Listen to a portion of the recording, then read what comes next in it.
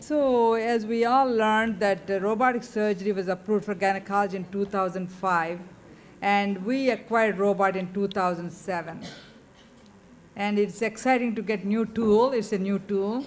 But we also had to, in the beginning, I was doing all the studies related to what is the cost of abdominal surgery versus the robotic surgery, because our goal was to convert robotic, abdominal to robotic, not laparoscopy to robotic, not vaginal to robotic, but what is the conversions? If you do the abdominal to robotic, what is the cost effectiveness? And I think about 3 years ago when we came here, that's what I presented at the time, was we looked at it and our cost for abdominal surgery versus the robotic hysterectomy was similar, because there's inpatient cost that goes with the abdominal hysterectomy, whereas with robotics, cost of doing surgery is higher, but then the rest of the cost is lower because they're going home much earlier. So then, since then, I have decided that we are looking at this, became converted into outpatient surgeries. With outpatients, our reimbursements went down. So my passion was really, how do we change the dynamics of the cost? Can we make the cost closer to the laparoscopy surgery? And you know, if you look at all the literature, you know, even the latest literature in October 2014, in Green Journal, they had a big database, and that database, they looked at it, and robotic surgery is about $2,500 more than laparoscopy surgery. So why should we do it? That's the question. So my thing was, I was looking at the other way, and if we're going to do a lot of robotic surgeries, how do we bring the robotic surgery costs down? That's the whole process here. This is our team. We have, like I said, we have a lot of physician assistants, surgeons, and urologists, and colorectal. So we call it as robotic surgery team. And this is Providence Vattikuti. Mr. Vattikuti, actually, we had robot before Mr. Vattikuti was involved in our institute. But then the second robot was acquired with Mr. Vattikuti's involvement. So the advantage of dual control is really when we have residency training. You don't want them to sit at the console and I'm shaking my hands trying to make sure they're doing the right thing, and you're trying to, telestration is not perfect. When you mark it one side, there's always 2 to 3 millimeter difference. And so because of that, you know, you're telling them to do cut here and they're cutting somewhere else, and you're scared to death. Anybody on the other side, you know, understand it. So dual, we have the SI, so we do have dual control robot. So at Providence Hospital, you know, as you know, it was in 2000 that was approved for prostate surgery, and in 2005 it was approved for gynecology surgery by FDA. And we acquired it in 2007, less than 2 years.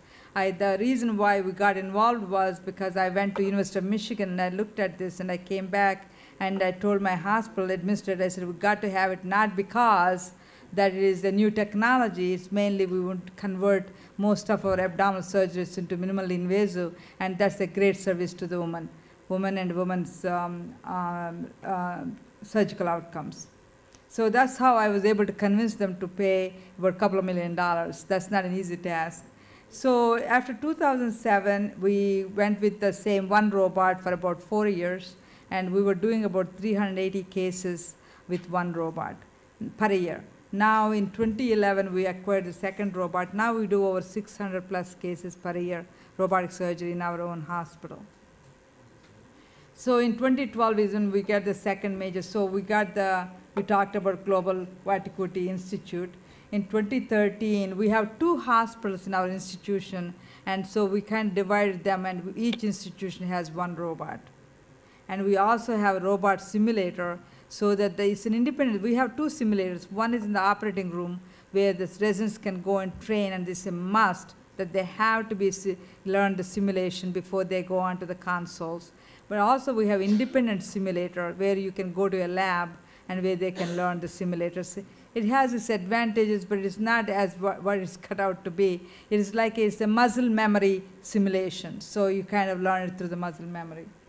So what our services in the beginning, as we expected to be, is robotic urology and gynecology. In 2008, we added colorectal. In 2012, we have bariatrics. In 2013, we have general surgery that I have a little bit of a concern with. General surgery is mostly with gallbladders and hernias.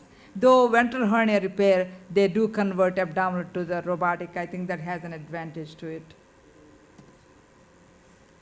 So we presented in 2012, and also I presented a couple of papers, abstracts at World Robotic Conference in Florida in 2012, and also presented an abstract at AAGL in the same year about the costs of abdominal surgery versus the robotic surgery. And I went to Calcutta, and we had the live, Dr. Gupta is here, so we had a live tele-surgery for the Indo-GYN conference in 2012, 2013. And like I said, we are what is called Ascension Health, is one of the largest healthcare I won't call it company, but healthcare organization. Is Catholic based. It's the first #1 nonprofit organization in the country. And I'm involved in what is called Affinity Group. There are about 14 gynecologists across the country. We get together, we discuss where we are going from here. And every challenge we have, whether it's the modulation, FDA, we discuss, and we kind of hone it down to where do we take the entire healthcare system forward. So I'm not going to, it's like preaching the choir here, that we all know why minimally invasive surgery, what are the reasons for it. And like I said, it is mainly for the replacement of a traditional abdominal surgery, not the replacement of vaginal and laparoscopy surgery. Though we're all at fault, I can bet on that once you learn the robotic surgery, I think sometimes we get into this mode of thinking, doing the things that we used to do vaginally, or the things we used to do laparoscopically, and we kind of go into the robot, not even thinking about it. And that is the problem of doing these surgeries, going into new technologies. So I can tell you in our institution, in the beginning of before the robot, we had 75% were done by abdominal approach and 25% by minimally invasive approach. And mainly because reluctant physicians are trying to learn the new techniques and didn't want to spend enough time to learn it. So because of that few women received the benefits of minimally invasive surgery and left in the hands of very few skilled laparoscopy surgeons, and rest of them were doing abdominal surgery. And one of the things that we learned was robotics definitely is a fast learning curve. It could be because of ergonomics, it could be three-dimensional, it is more you controlling the camera and the instruments, whereas with laparoscopy, you are not controlling everything. Somebody's holding the camera, somebody's holding the instruments, somebody's manipulating it, and so you need to have a team. And when you have residents, then you're always worried about the counterintuitive nature of it itself. It takes a little longer to learn.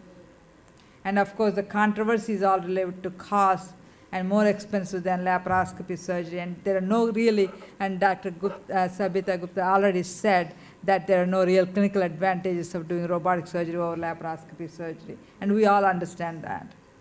So what our goals at our institution was, how do we make them more cost effective? And we want to make sure the optimal patient care with good outcomes and low complication and readmission rates.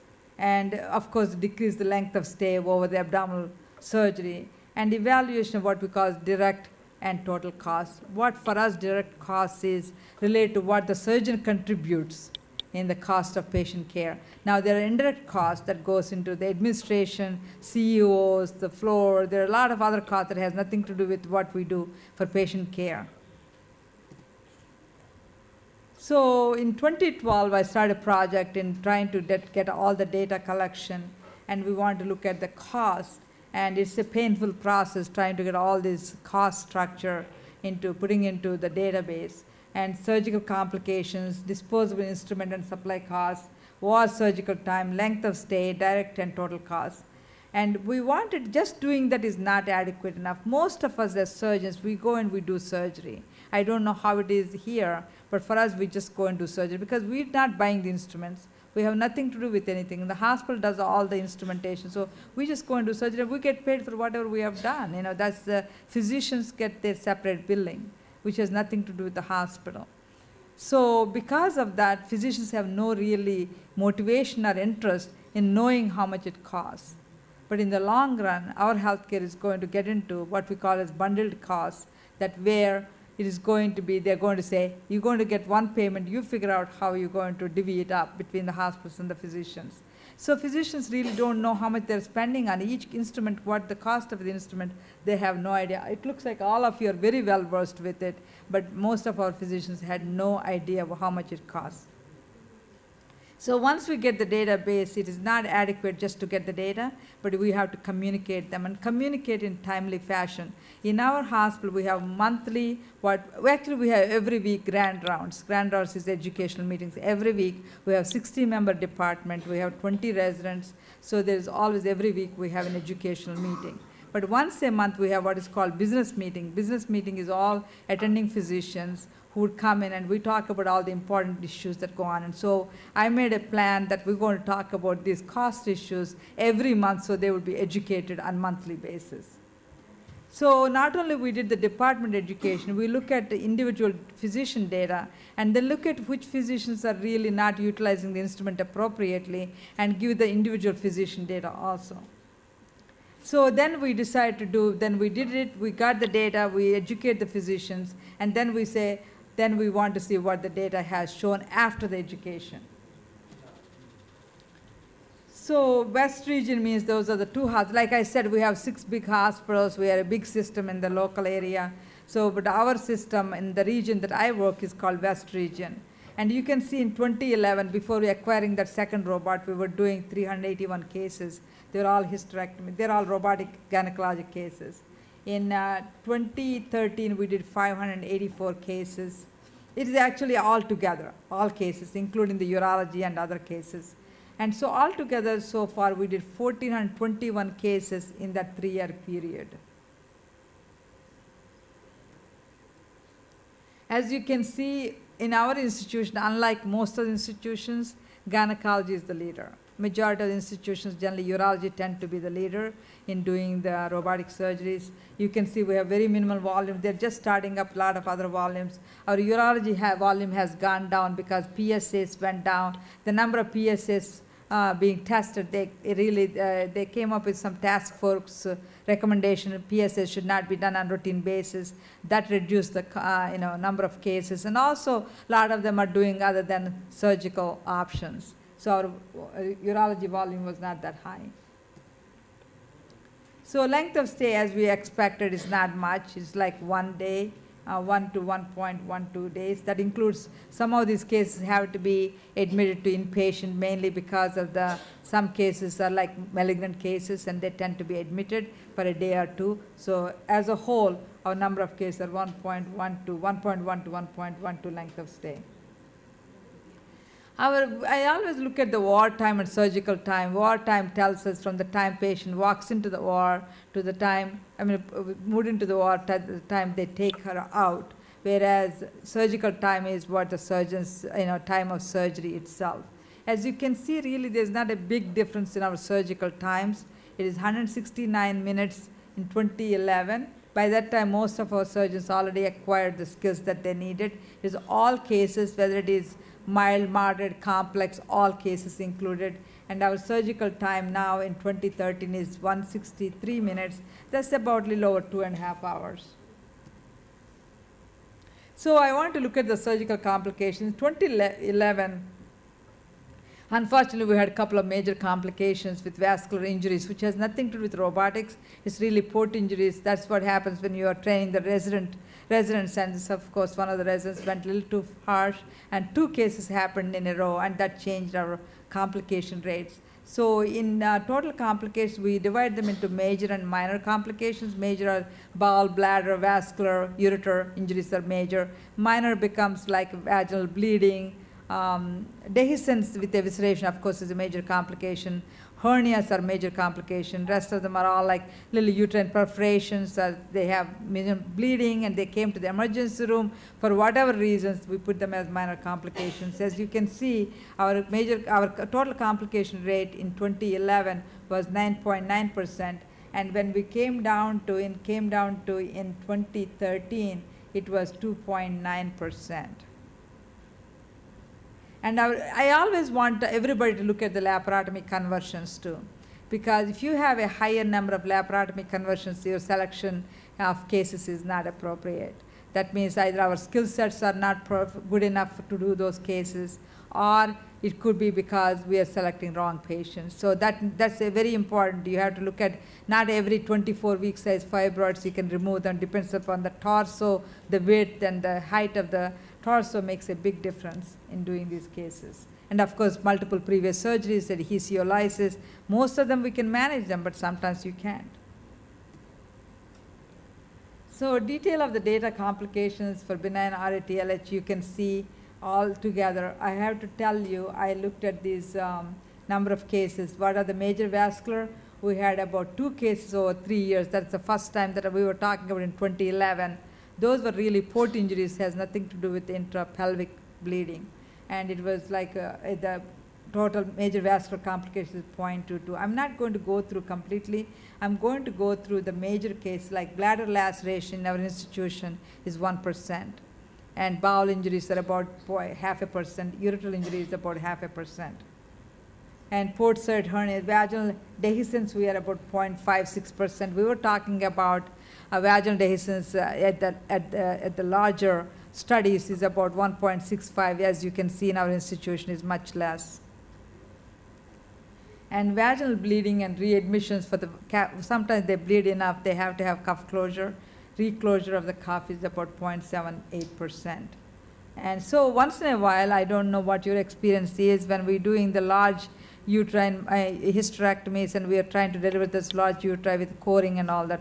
Still you can have sometimes vaginal lacerations, and we count those as minor complications.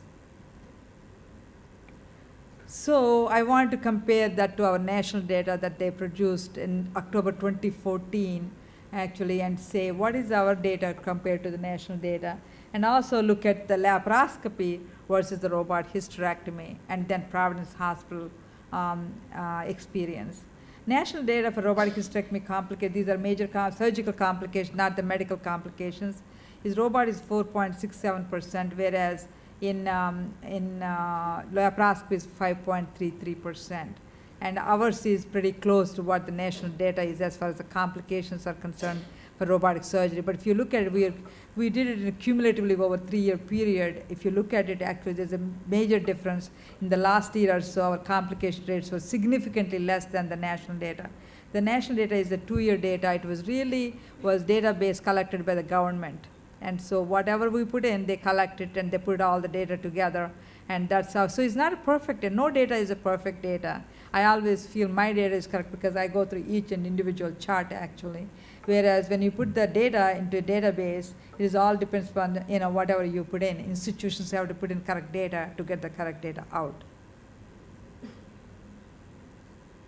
So then, of course, our complication rates are at least par to the national complications, and our complication rates are going down compared in the last 2 years. And then we looked at, hey, how is our costs are coming along? Are we doing, we did all this in our database, we educated our surgeons. Actually, we give them a list of instruments and what is the cost of it.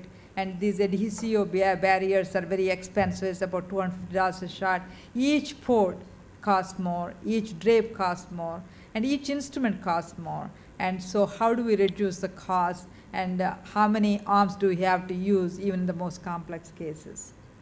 As you can see, what I look at the direct cost is where what we do for the patient care that is contributed patient care by the physicians. In 2011, our cost was about over $5,000. That's what the most important thing is, what is our cost? And we were spending over $5,000 per case. By the time we came down to in 2013, $36.99. We cut it down by $1,500 plus in just changing the physician thinking. Not every instrument does not need to be used. Not every new port doesn't have to be placed. Doesn't have to have, actually they used to put the trocar through vagina to feed, we just put the aseptic syringe, that's just $1, And so, and endo-catch bags, you don't have to use for everyone. When we do the myomectomies for, if you want to do a big myoma hysterectomy, we do kind of take them out and put a suture and tag them and pull them through the vagina after taking the uterus out, so you don't have to use a bag. And if you, because we have all these fancy bags, and once it comes to the hospital, even the aspirin costs $10. So that generally is few cents. So, that's what happens in the cost of this, the structure and the staff and all that makes a big difference. Not only we did that, our reimbursements, as you can see, in a abdominal hysterectomy, we get over $10,000 for the hospital reimbursements. And for a robotic, it went down to $6,800 because they made it outpatient. Last year, in 2012, it was even a little lower. Then when we made this, and I also talked about documentation for all the adhesiolysis, all the ureterolysis, you need to document it, and that gives them a little extra reimbursement. So our reimbursement value went up, our cost structure went down, so our profit margin went up. So what we saved in the last 2 years is about $500,000 for the hospital. They like it. So we compared that to our national data that they were talking about, and we talked about how robotic surgery costs are about $2,500 more than laparoscopy surgery. Over and over, you look at every article in the country, and every article that you see, robotic surgery is a lot more cost, very expensive compared to, and why are we doing it? So our goal was to not only to prove our hospital that we are doing better, but we want to compare it to the national data. And you can see our national data for lap hysterectomy was 72, it's about 7,300. And our Providence robot hysterectomy cost as of 2013 was 7,600. So we are little about $400 above the national cost. And if you look at it, we are cutting the cost down. I bet this year it's even lower. And I bet we're going to be pretty close to what the national laparoscopy hysterectomy costs are. So at individual basis with education, our goal was to prove this. Actually, one of my problems is there is a lot of material for the publications, but having time to do that stuff, we have another physician I kind of recruited to see if he can publish this data with my name on it with him and our resident together. And I'm hoping in the next 4 or 5 months, we'll be able to complete that, because this is an important thing for people to know. Education matters, individual physician understanding of cost matters, and that's how we reduce the cost. So it's the national data, and our data is same for the length of stay. And what is the controversy is all about? It's about complications nationally at the national level, for at least in the states. And the equipment failure, are we reporting all the equipment failures appropriately? Because there is the concern about the, if anybody is learning it, and between the Bowie and the Cartridge and the instrument is there, first of all, you have to make sure your instruments are in your field. If your instruments are not in field, because you don't have the tactile sensation, if you don't see them, you don't know where they're moving, they could be in some other organ, that could be major trauma. So absolutely essential to make sure your instruments are in the visual field where you're doing the procedure. Please stop the procedure before you do manipulate any instruments if you don't see them. Okay. And cost versus the benefit. What is the cost of doing the surgery, and are we benefiting our patients? Like I said, minimally invasive surgery, I think a couple of surgeons came and said, God, I'm not too comfortable changing it. Don't change it if you're really doing a great, you're a skilled laparoscopy surgeon, you are doing very complex cases, you're not changing any, you cannot change any abdominal to the minimally invasive, don't change it, because you're already there. You don't have to change it. It is people who really are unable to do that. And those people who can learn those skills and go from abdominal to convert into minimally invasive, then do it. But don't do it otherwise. Don't go into the things that you don't have to change. And because there is that cost benefit, and even if you put it all together, you're spending about $2 million for each robotic. I'm not saying we should not, because I'm a proponent of robotic. Like I said, we have a lot of morbidly obese patients. We have very, very high numbers of morbidly obese patients. And we have obesity rate is extremely high. We have a lot of patients with multiple surgeries. They all have gallbladders out, they all have apis out, they all have at least few cesarean sections, if not one. And so with that, that is the kind of cases that I feel like I want to do robotic surgery. That's why I pushed it. But physicians who feel they're very skilled, I don't think they need to change. The fourth thing that happened in the states level is the vendor image. There's a concern about marketing techniques and all that stuff, and that created a negative impact, though there is really a positive thing that we're all doing for our patients, and we are trying to convert them to by doing this kind of studies telling them that what we are doing is important, our patients are being benefited.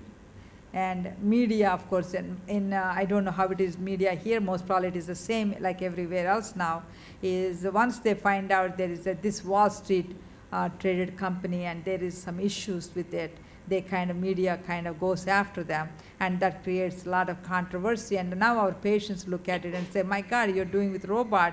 Now I hear all these possible complications. So first of all, for all my cases, irrespective of what kind of surgeries I do, we have informed consent. Every case has an informed consent. That I have been doing it for 35 years. Every single patient gets informed consent.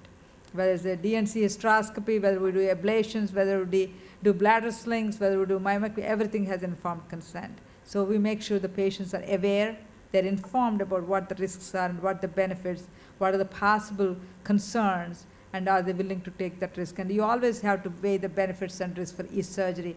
And you have to give, as an expert, give them your idea, what is the benefit and what is the risk, and they have to come up with an answer ultimately.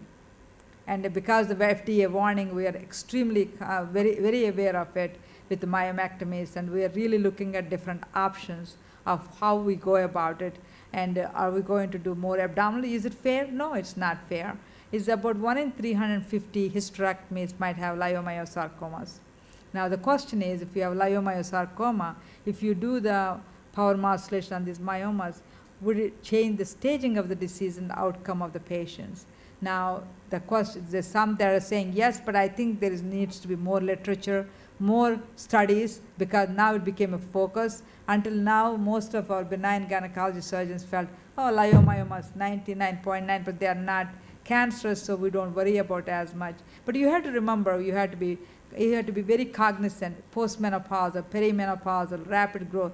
Those kind of patients you don't want to do modulation. Now, however you do it, unless it's a contained situation. Even vaginal modulation, you have to put it in a bag or something like that, because you have to be careful. In those patients, you are taking more risk. So finally, what our project conclusion was, over 60% of hysterectomies were done by minimally invasive approach.